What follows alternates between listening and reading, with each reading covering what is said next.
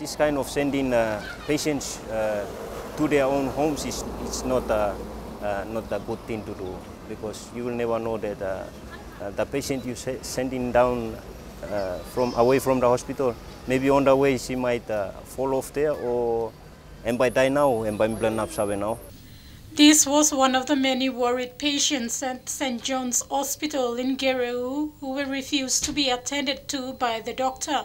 Staff say the employer is to be blamed because St. John's has repeatedly been inconsistent in paying its staff. St. John's is one of the many partners who have come under the public-private partnership to deliver. Gerehu and Gordon's hospitals are both operated by St. John's and the leading service providers apart from Port Moresby General Hospital. The partnership has proven to be a success, with the faith-based organizations and non-government organizations working to deliver services. The government is now looking at bringing this hospital to level 5 standard.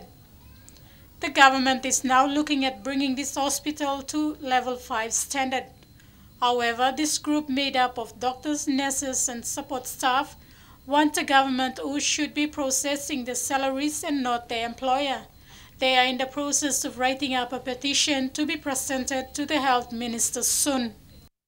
We turned up twice at the St. John's National Headquarters, but were told by security guards to move out of the premises, as they said we did not get authority from the organization to speak to their bosses.